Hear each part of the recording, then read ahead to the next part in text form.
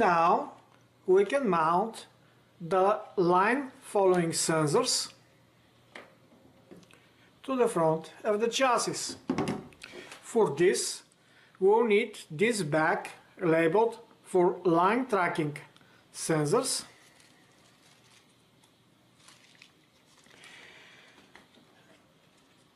We'll take one of the sensors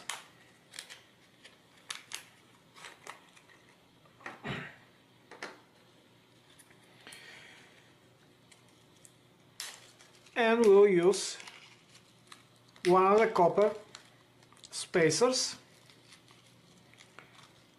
with corresponding screw and nut. Take the sensor and insert the spacer from underneath the sensor, then tighten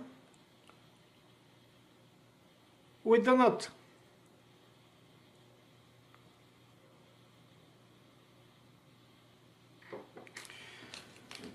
Take a second spacer and repeat the same procedure for the second hole.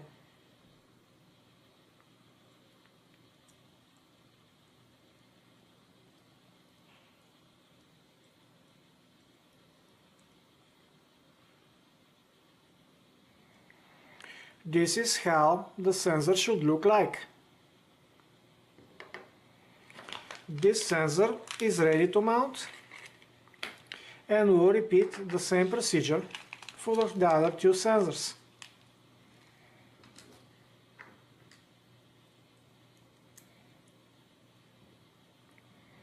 Insert from the bottom with nut on the top of the sensor where the components are mounted, and tighten. Do not over tight, as you may need some final small adjustments once when you mount on the chassis.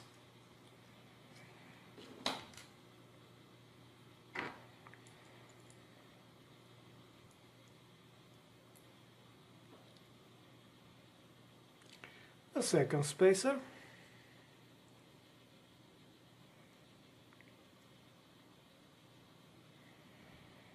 The sensor is ready, and repeat the same procedure for the last sensor. You can take all the nuts and spacers outside.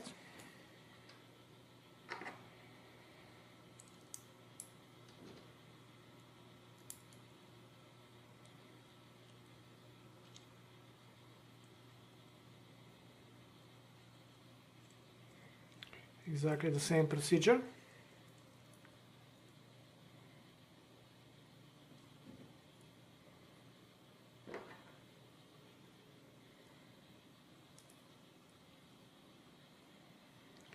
And the last one.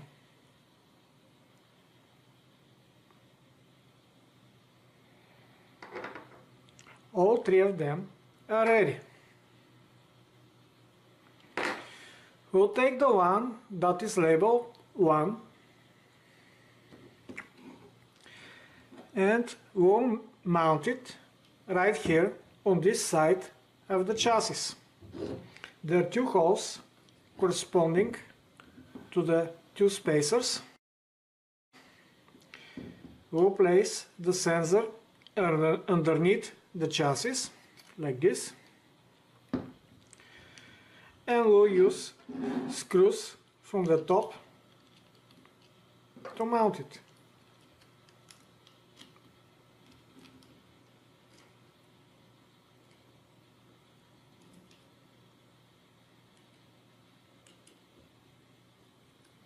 The first screw, leave it loose so we can adjust the second screw,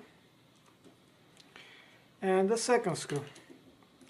This was sensor number 1. Next we'll take sensor number 2 and mount it in the center.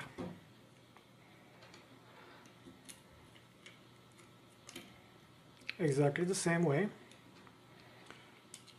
using the two screws to screw into the two spacers. And finally, sensor number 3 will be mounted on this side.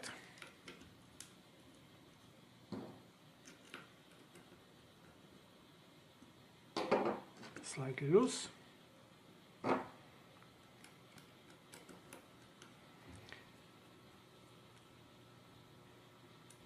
And if you want, now we can tighten all of the sensors.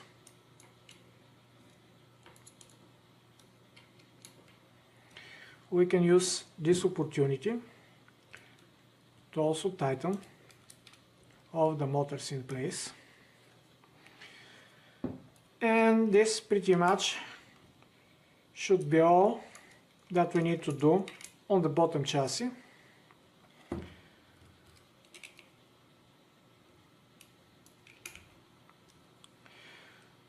To have easy access, for now I will not mount yet the wheels of the robot. We'll mount the wheels at the very end, but other than wheels, the bottom chassis, the bottom layer of the chassis of the robot is ready. The 3 sensors will be connected through those 3 connectors, and the cable will go through this opening here. And here we'll connect to the Arduino with the motor driver board.